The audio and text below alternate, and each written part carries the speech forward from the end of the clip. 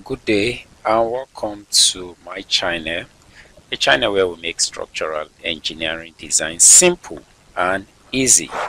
My name is Olodukonyede and I'm your host.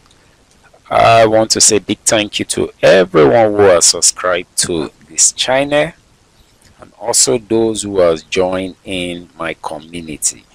I want to say big thank you to you all.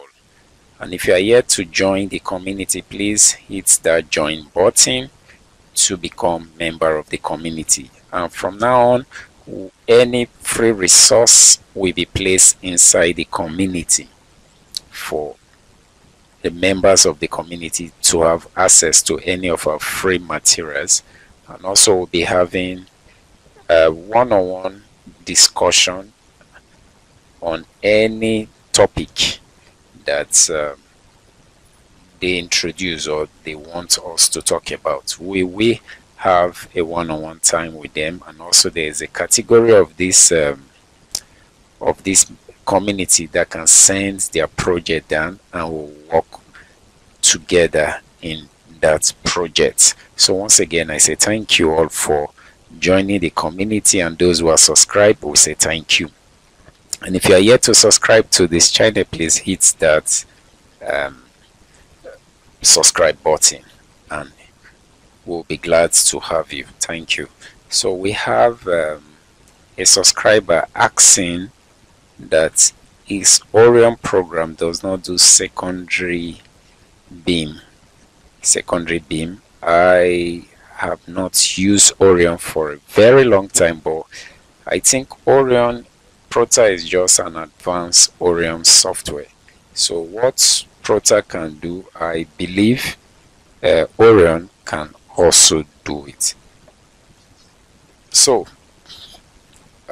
this is just the explanation I gave is based on how your model is. So let's assume this is our beam model, Let's assume this is our beam model here. So for you to create a secondary beam, it means your beam will be resting on another beam. Another beam will be carrying it. Let's assume there's a beam at the mid span here. From here to here is 4,000 millimeters or 4,000 millimeters. So the first thing we need to do is to create our grid line. We'll create our grid lines. So if we've done that, we just need to take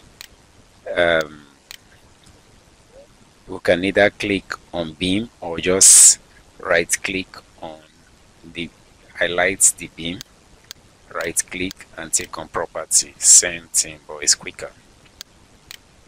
So what we do now is to click on this material. Automatically it becomes a secondary beam on it. Then if we move it this way,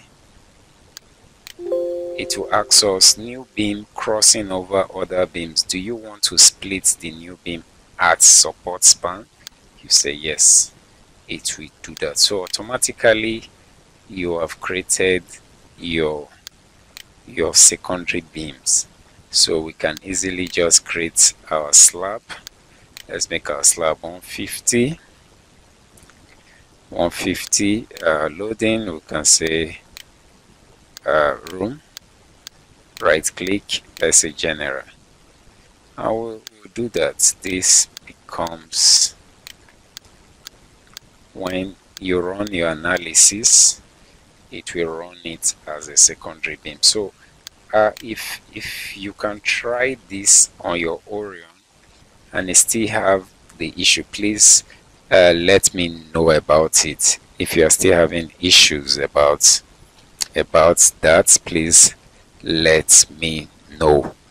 I think we'll stop here, but if you still have any other issue, please check our previous videos on how to model the structure. But with this, you can take care of your secondary beam loading. Thank you very much. So once again, I said, if you've not subscribed to this channel, please hit that subscribe button. And if you are a subscribed if you're a subscriber to this channel and you're still not joined our community, it's a much more intimate interactive community that there are lots of benefits when you become a member of that community. You have a top priority of your questions being answered, and you get a lot of materials when you join the community. So I'm expecting you guys till we meet again. Remain blessed. Thanks.